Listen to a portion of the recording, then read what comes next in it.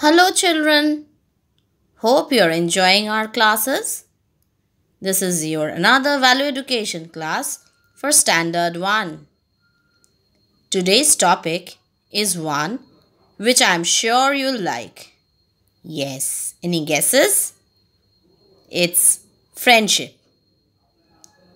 It reminds you of your friends, isn't it, children? Yes, you are missing them, right?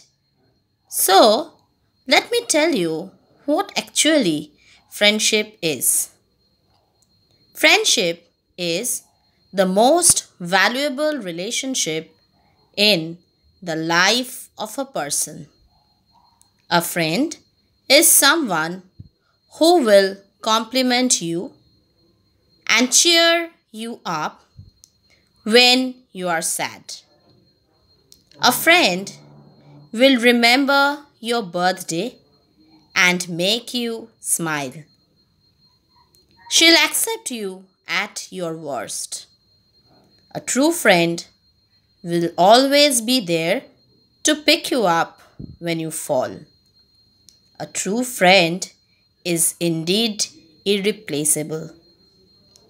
Your friend will always correct you when you are wrong and will never cause any harm to you. In friendship, you can trust each other. Friends should be chosen carefully because good friends lead us on good path. Friendship can be affected by many means like misunderstanding. True friends never let down their friend and always motivate to become a better person. Friendship brings bundles of joy. We can never think our life without friends. Friendship is the relation between two human beings, which is more than any blood relation. Friendship is liking each other's mind. It brings bundles of joy. It is a great source of strength, trust, nobility, and kindness. Friendship has no boundaries and no limits. It brings sunshine in the dark life of sorrow. It grows mutual trust and help. It is above all the caste, creed, and religion. A good friend is kind and helpful. A good friend is caring and respectful also. She is a nice listener. A good friend smiles. Our friends are our treasures. Now, I'll tell you an interesting story based on true friendship. This story is of Naughty Gattu and his sister Chinky. Once, Gattu and Chinky were playing in the garden of their house. While playing, they heard the barking of a dog. At first, they ignored. When the dog was continuously barking, Chinky went to the gate to find what is the matter. Why are you barking? What's the matter? It seems he won't stop like this. I shall teach him a lesson. Wait, Gattu. Hitting a poor animal like this is not the right thing to do. We will take him inside.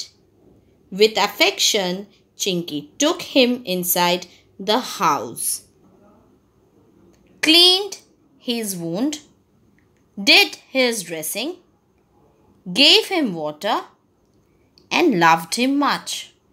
From today, you will live with us. But, my dear dog, what will we call you? Moti. Moti is a good name. He can't live with us, said Gattu. Chee, how dirty he is. Gattu, don't be naughty. Gattu didn't like this at all. After all, how could someone love a dirty animal like this? This thought was going on his mind.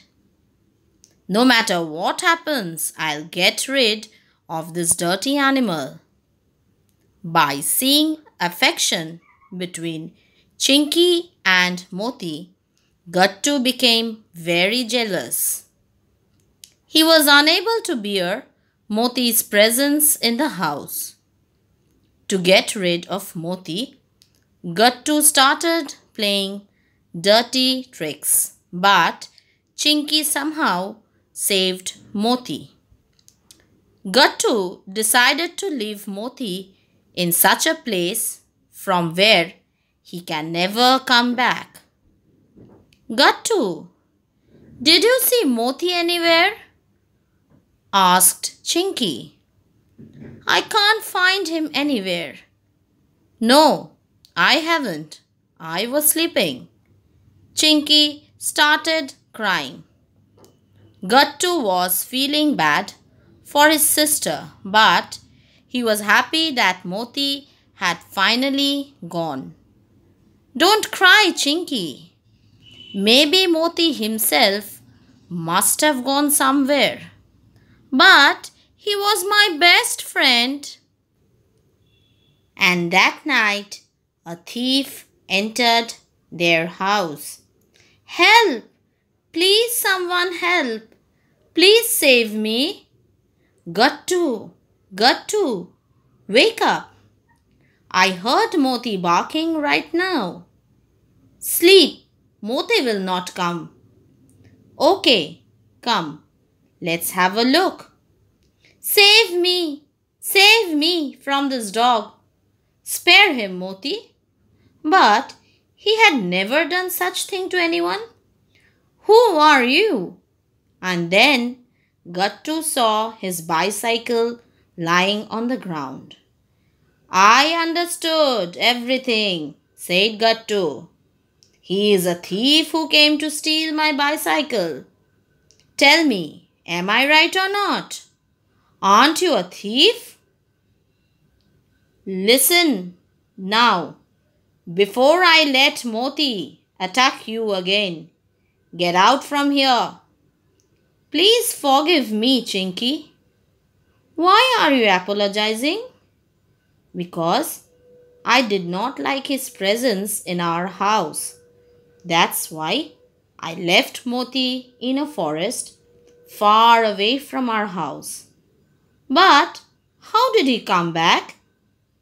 This is their special quality. Whomsoever they become friend to, they never leave them ever. When you left him in the jungle, Moti came nearby himself. When he saw the thief coming inside, he attacked badly.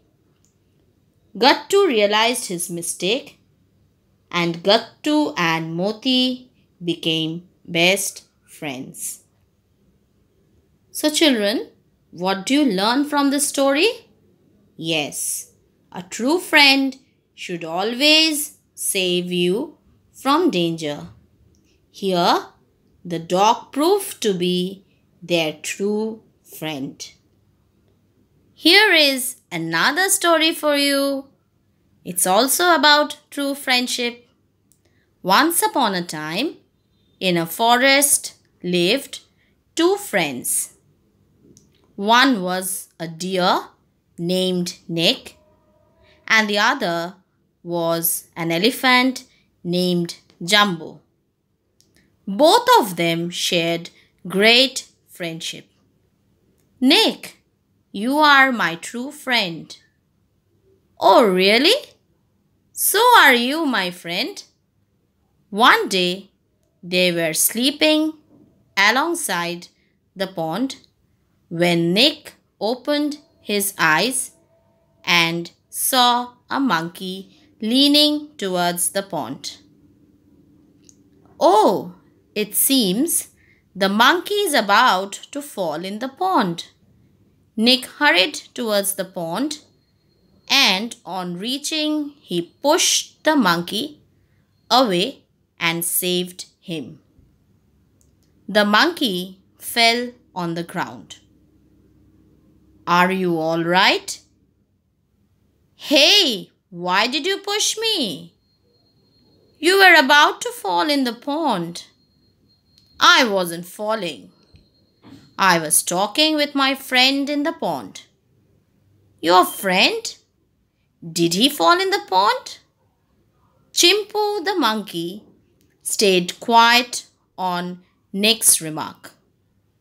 Nick progressed towards the pond and looked in it. Chimpu also went after Nick and looked in the pond. Pointing towards his reflection on the water, Chimpu said, "This is my friend. This is your reflection. I am alone in the jungle, so I will make friend with my own reflection," said Chimpu. Nick and Chimpu became best friends. The time Nick used to spend with Jumbo now got swapped with Chimpu. Jumbo didn't like this sudden change. He asked Nick, "Nick, why don't you live with me anymore?" "That is because Chimpu is my true friend. I'll only play with him." Jumbo became very upset and went away. One day, Nick and Chimpu were playing in a forest. There, they heard the roar of a lion. They looked around and saw a lion coming towards them. They got scared. "What are we going to do now, my friend? The lion will kill both of us. I can climb the tree, so the lion will not eat me."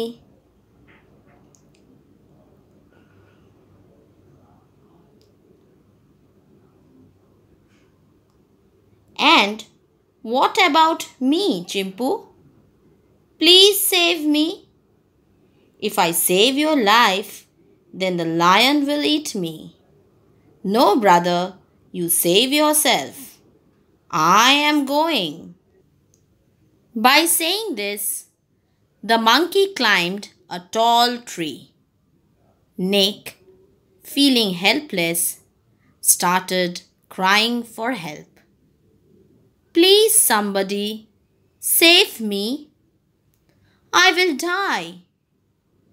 You are my food. No one can save you from me."